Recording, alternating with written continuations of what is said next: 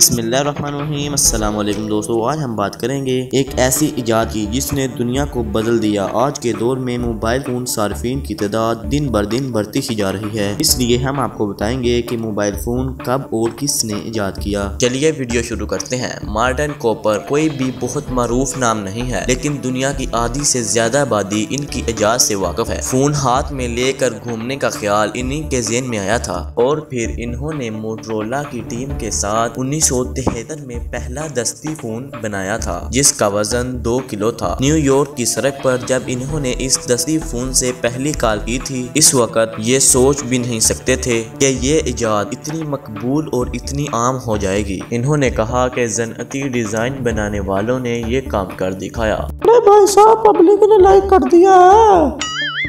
जब तक वो ऐसा करने में कामयाब हुए, इनके पास सिर्फ चंद डॉलर बचे थे। इस नए फोन का दरअसल एक बड़ा हिस्सा इसकी बैटरी पर मुश्तमिल था। इसका वजन बाकी फोन के मुकाबले में 4 से 5 गुना ज्यादा था। इस बैटरी की जिंदगी सिर्फ 20 मिनट थी। इस बैटरी की टाइमिंग सिर्फ 20 मिनट थी, लेकिन ये कोई बड़ा मसला नहीं था क्योंकि इस फोन का वजन इतना था कि इसे कोई इतनी देर तक कान से लगा कर बात नहीं कर सकता था। फोन बनाने के बाद एक बड़ा मरहला ये था कि इस वक्त गाड़ियों में निस्ब फोन के लिए लगाए जाने वाला निज़ाम को किसी तरह वसी किया जाए ताकि वो मोबाइल फोन का बोझ भी बर्दाश्त कर सके। इस वक्त नया चैलेंज ये था कि किस तरह एक ऐसा नेटवर्क या निज़ाम बनाया जाए जो 3 मेगाहर्ट्ज़ या 5 टीवी चैनल के बराबर एक कोर्स बनाए और जो इस वक्त जरूरत के मुताबिक पूरी दुनिया का अहाता कर ले। मार्टन ने BBC के प्रोग्राम में बताया कि पहले फोन बनाने पर मोटरोला का तकरीबन $10 लाख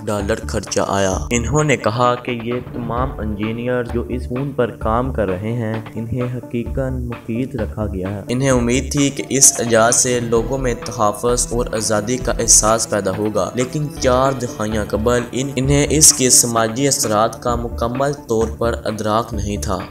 इन्होंने कहा कि इन्हें इस वक्त ये ख्याल नहीं था कि फेसबुक और ट्विटर भी कभी वजूद में आएंगे।